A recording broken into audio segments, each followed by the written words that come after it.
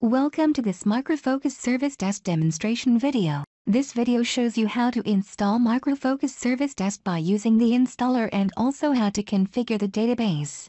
Prior to the installation of Micro Focus Service Desk, ensure that you meet the hardware and software prerequisites. For information, refer to the Service Desk documentation in the online documentation site. In order to use Micro Focus Service Desk, your first step is to browse to the Micro Focus download site, choose the Service Desk, and then download the Micro Focus Service Desk zip to the device where you want to deploy. After downloading, extract the zip file. If your operating system does not support the execution of the jar files, open the command prompt in an administrator mode, navigate to the installer path, execute the command and then follow the prompts. If your operating system does not support the GUI installer, then execute the command in the console mode. Else, double-click and execute the installer. Choose the language that you want, and then accept the license agreement. The JDK path is displayed if it is installed. Else, install the JDK and specify the path. You can change the default Service Desk port, ensure that the port is not used by any other applications.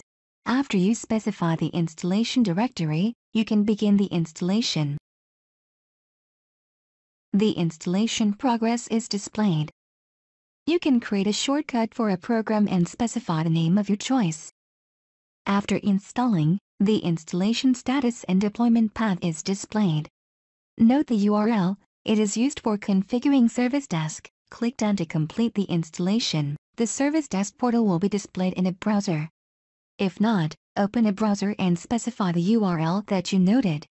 The first step in the configuration page is to establish a connection between Service Desk and the database. Service Desk supports a wide range of commercial databases such as Oracle, MySQL, Microsoft SQL, and Postgres. Select the database and map the Service Desk schema to the database. Ensure that you have installed a database that suits your needs in terms of scale, scope, and internal guidelines. In this scenario, MySQL database is used. Configure the database details to connect to the Service Desk server and validate the database server connection. After a successful connection is established, create the Service Desk schema to create tables of Service Desk in the database. For that, copy the content. Open a text file, paste the content, and then save the file to a path of your choice. Launch the MySQL command prompt. Specify the database password. Use the database user. Execute the copied schema by using the source command. Execute the show tables command to view the table content for the executed schema.